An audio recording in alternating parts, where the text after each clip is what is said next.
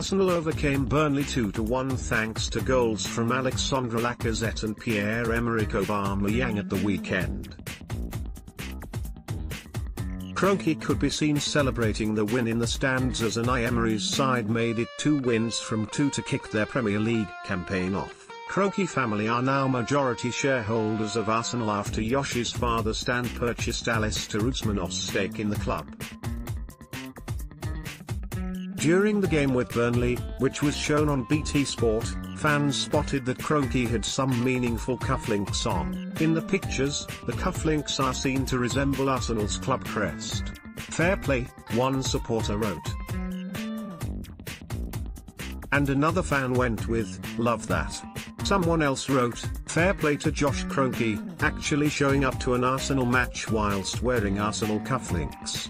Kroenke, who spent the summer reeling in a slew of signings for Arsenal, has come under some scrutiny in recent years alongside his family. But during the transfer window, the club broke their transfer fee record for Nicolas Pepe, paying Lille £72 million for his signature. They also nabbed David Luiz from Chelsea for £8 million and signed Dani Ceballos on loan from Real Madrid. Kroenke spoke to the BBC this week about the pain of Arsenal's Europa League final defeat to Chelsea, something which is said to have restricted the Gunners' transfer budget for the summer.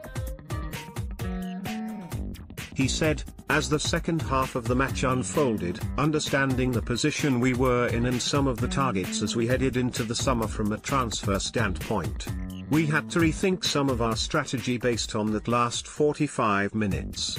My main message coming back from Baku on the plane and then throughout meetings all day, the following day with them and Unai Emery, was let's be aggressive and find out what's possible.